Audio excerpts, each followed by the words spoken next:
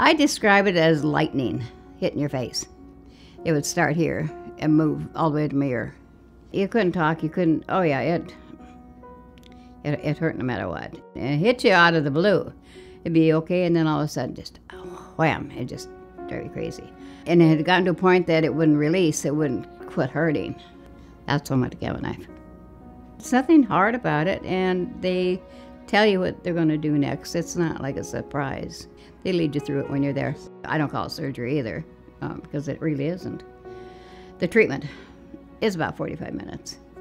And then they take the frame off you and you go home. But there was no pain in my face. There was no, trigeminal anymore. They say it's not hereditary, but my mom had it. There's somewhere, some relative way back when, they figured that's what she had. I got it. My sister in Arizona had it. My sister in Yelm got it.